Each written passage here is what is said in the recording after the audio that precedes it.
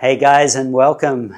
In this tutorial, we'll be looking at Virabhadrasana II, Warrior II, and its connection with Parsvakonasana, the side angle pose, and Trikonasana, the triangle pose. Let's go.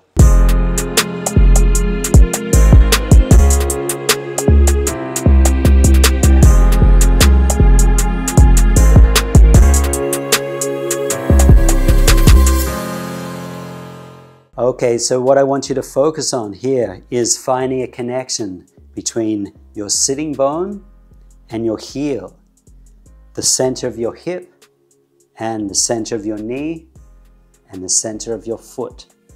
Okay, so as I find that connection from the center of my hip through the center of my knee and my foot down into the floor, there's then a sense that as I push into the floor, there's a rebounding effect coming back up from the floor through the hip.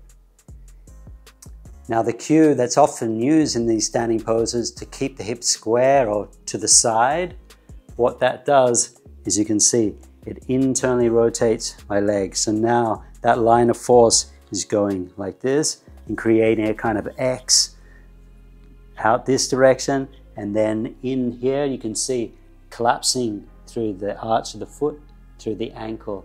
So I've lost that connection with the floor. Now if I try to keep that hip back and then force that leg open, it's going to create more compression in the joints, okay? So what I want you to do is forget about that cue of keeping the hip square to the side and focus on this sitting bone to heel connection, lining the center of the hip, knee and foot. Okay, so when you're in a posture like Virabhadrasana, Warrior II, and you find that connection, you notice that this hip goes forward slightly. I'm not trying to pull it back, because if I pull it back, then you see my front leg goes forward, caves in. If I keep that hip back and then try to force this leg back, then I'm going to create too much compression in the hip. Okay, so I allow this hip to go forward. Find that connection between the center of the hip and the knee, and then that sets me up. I can create a counter rotation through the chest. Then if I go to Parsvakonasana, I hinge from the hip, come into position. Again, notice if I pull my hip back, what happens? It caves my front leg in, collapses the arch of the foot. If I try to keep it back and force this knee back, it's not going to feel good. So actually what I want to do is push the hip forward so that I can keep that connection. Then I can open the chest up toward the ceiling from there. And then that takes me straight to Trikonasana if I straighten the leg, okay? Now I know that in some traditions like Ashtanga, Trikonasana is not done with the legs in such a wide stance. It's much narrower, but you still keep the same idea, okay? So even with a narrower stance, I still think about finding that sitting bone to heel connection, okay?